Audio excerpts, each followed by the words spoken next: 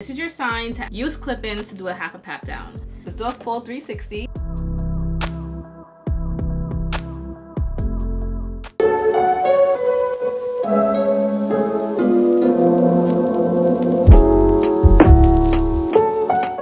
One hairstyle that I could wear for the rest of my life, it would be clip-ins. Seamless clip-ins to be exact. I'm gonna be doing a half a pat down. One of my favorite hairstyles. I love clip-ins. They're so easy to install. They're so easy to switch it up. We have these clip-ins. They are dyed jet black. Your bundles, your clip-ins, your extensions should always match your real hair. So color them if they need to be colored. Which brings me back to my next point. Invest in great clip-ins, because with amazing clip-ins that are great quality, you can dye them, you can curl them, they will actually hold the curl, you can crimp them, you can do so much to them if they are actually good quality clip-ins. So I actually prefer seamless clip-ins over the traditional clip-ins because I feel like they lay flatter on the scalp, they feel a little bit more fuller at the root. They actually don't hurt as bad as the regular clip-ins, in my opinion. The reason why they're on a hanger is because I did wash them and had them air drying, but I do like to use 2 packs because, girl, if you want your hair to be really full and just look like a sew-in without it being a sew-in, you're gonna want 2 packs, unless you already have a lot of hair and you just want to add in volume. I want to add in volume, and I also want to add in length. My hair is freshly blow dried. I've just washed it. I am going to just put some oil on my hair because I feel like my hair is just, it's giving dry. We have Olaplex. I love using this oil. It's not so oily. You don't want to put too much oil on your hair, but you want to put enough. Really moisturize that in there. You guys, I got box braids last summer and they basically pulled out my edges and it has not grown back. So if you have any hair growth methods or tips, please let me know, because I'm this close to going to Turkey. If you know, you know. Just gonna part out the section of hair that we want to leave out in the back. I like to start at the tip of the ear and make my way up, and then we're gonna just do a straight line going all the way across.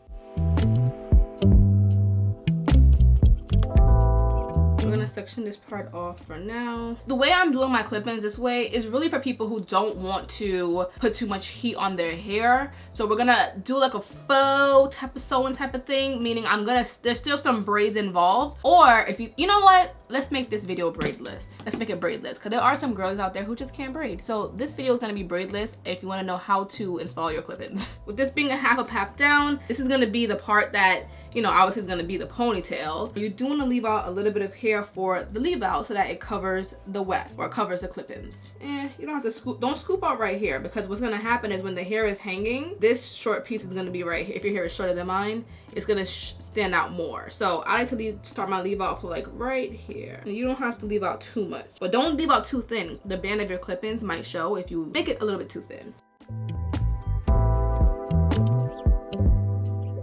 So this is the ponytail, this is the leave out. All right, so for this part, let's just braid it and put it away. Flat twist. We're gonna put the back into a ponytail.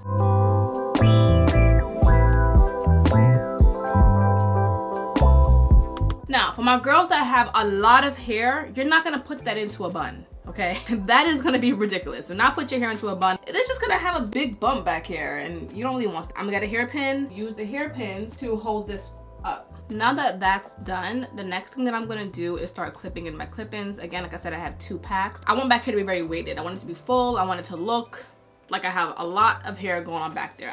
Got my flat iron. This flat iron is from T3. It is one of my favorites. I don't really know how to use it, so it's stuck on one setting, and that setting seems to be enough for me. But it does get pretty hot. I know you hold it down. See, I don't know how to make it get hotter. There are 14 pieces in this clip-in set. Okay, so these are the clip-ins, and the hair on this is so good, guys. Like, it's so soft and smooth, and ugh, I love it. I like to flat iron my things first.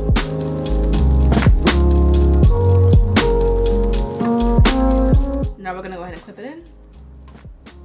Alright, so we're just gonna stick this in.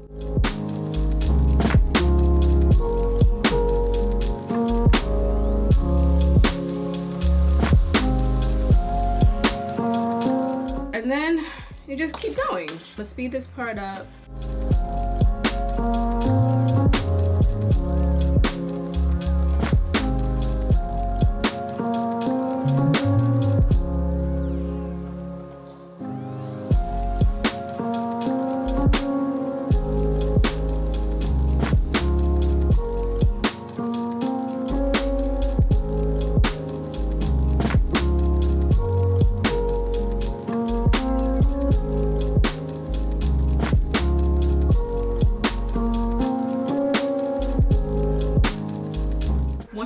to these areas, if you can, try to start angling them to where it's kind of like that.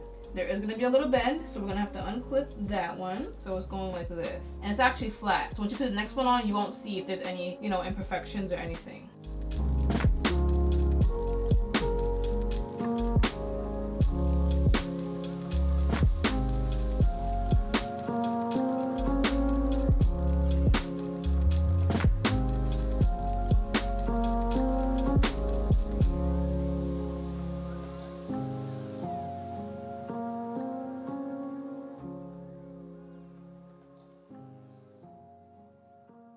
Okay, and then the leave out that we had, we're gonna flat iron the leave out that we had. Let me get some heat protectant, so I'll be right back. Okay, so I'm gonna be using Living Proof Heat Styling Spray.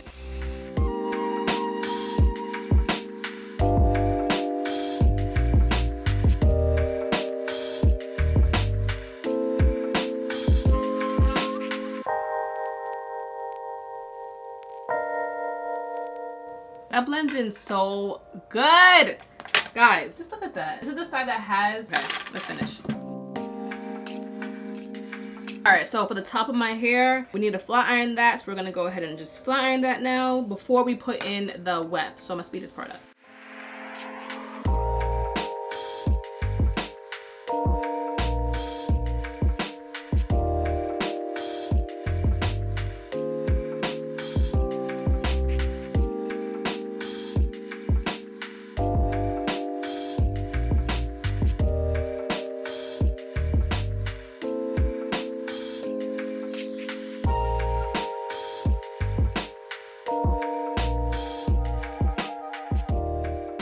Alright, we're all straightened out.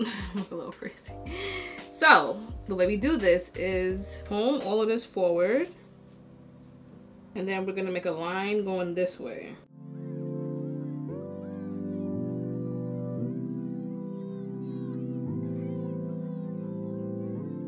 Take our clip in. Go ahead and flat iron that. So it should be like this. And then for more fullness, we can make another thin.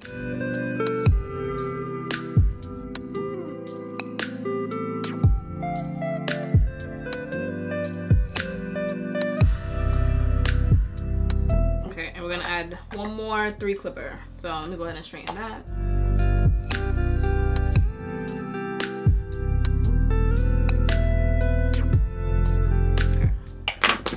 Brush this back. Now let's just grab all that hair. Okay, so I'm just gonna start smoothing it up.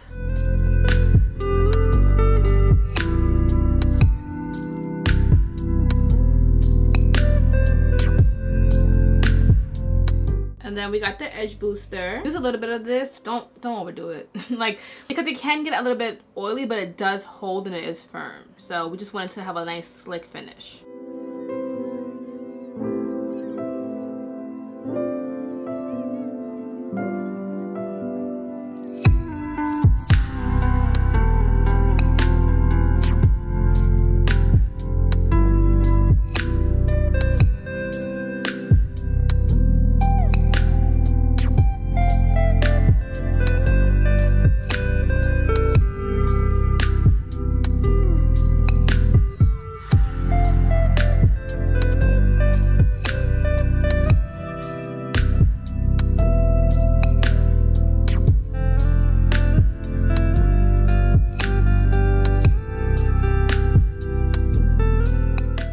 Love it, but I gotta do it over because if you can see my ponytail is like more on this side and that is gonna drive me nuts.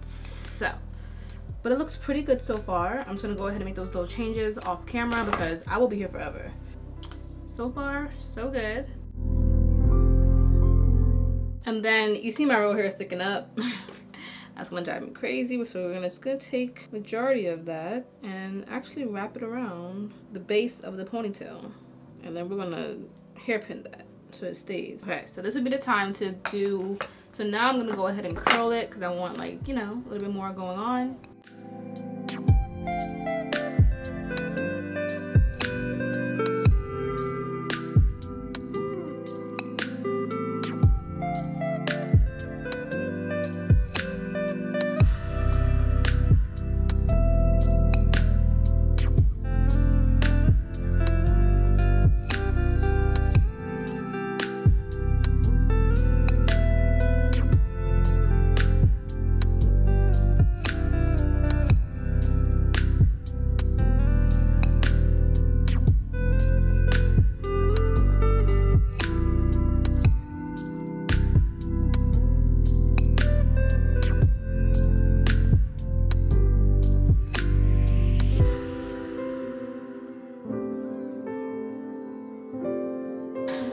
right, so we're gonna use Color Out, my favorite. Why am I shaking it? I don't know, I keep shaking stuff, but this is gonna give me some volume, so hold it out.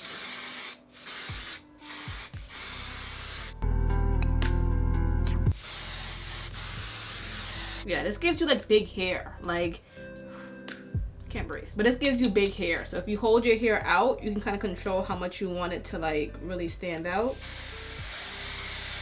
And it will stay.